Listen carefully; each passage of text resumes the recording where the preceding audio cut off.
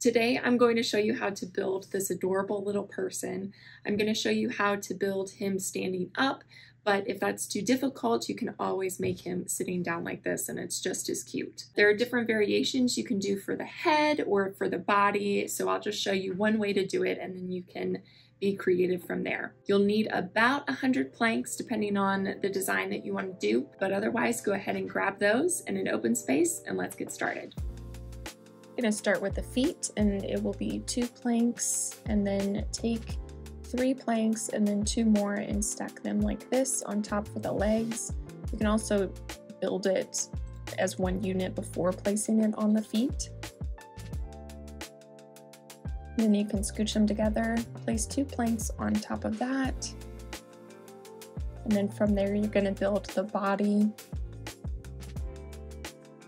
And you could be creative with the alignment of the planks, whether they're on their edge or flat. It's whatever you want, and you can make it however tall you want or however short you would like.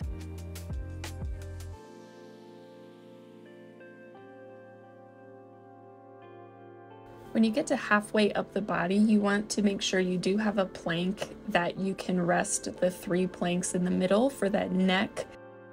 This is the most challenging part of this build because you will be balancing the head on top of that neck. So if that's too difficult to do, then just feel free to not use or not build a neck.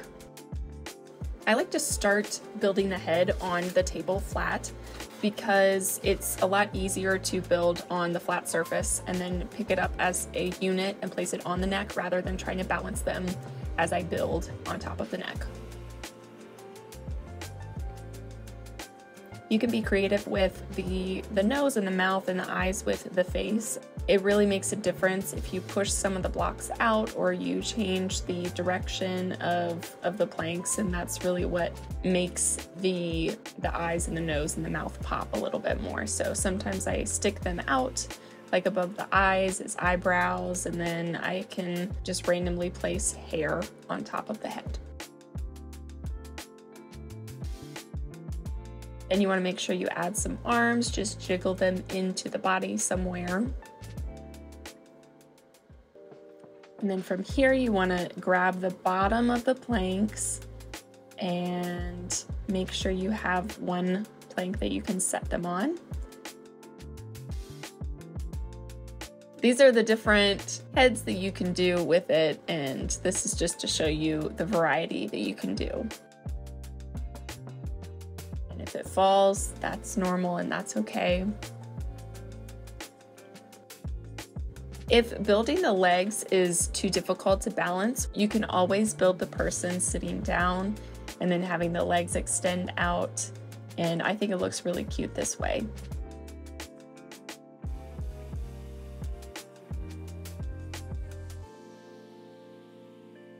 And here you have a little KEVA person.